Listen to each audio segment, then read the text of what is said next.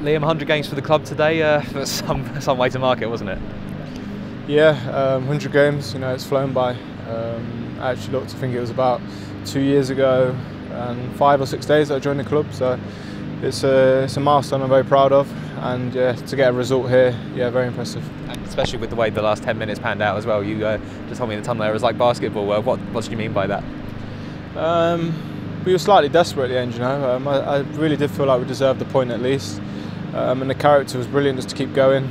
We had to throw people forward. There was a lot of tired people out there at the end, but we kept going and going and got a reward. And after we conceded as well early on in the second half, how do you feel the team responded to that?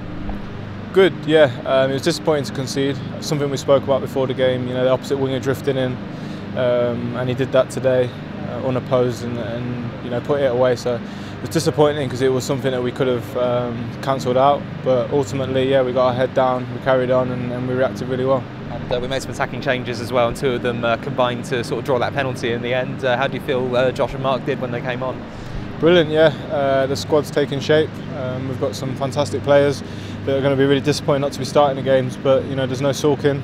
They came on, they showed what they're about, and to combine and get the penalty, it's credit to them, and they'll be pushing for starts. And for Sam Baldock as well, taking that penalty so late on in the game, especially after going so close a little bit before, that shows real nerve steel from him, doesn't it? Yeah, it shows balls, to be honest. It's a fantastic save. We watched it back, his effort.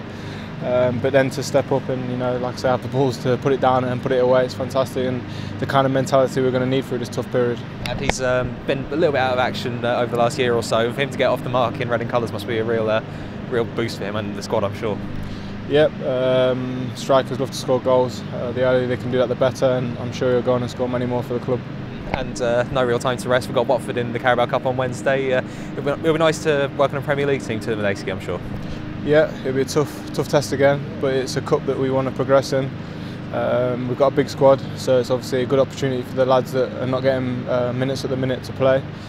And it's a good opportunity to progress and show what we can do against the Premier League team. And the manager said there's not really that much of a gulf in quality between the players who aren't playing and the players who are at the moment. Do you feel that in training? Is there quite a lot of competition going on?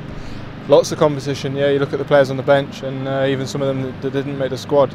It's a really difficult job for the manager, but all we can do as players is train hard, and when we do get the opportunity, show what we can do.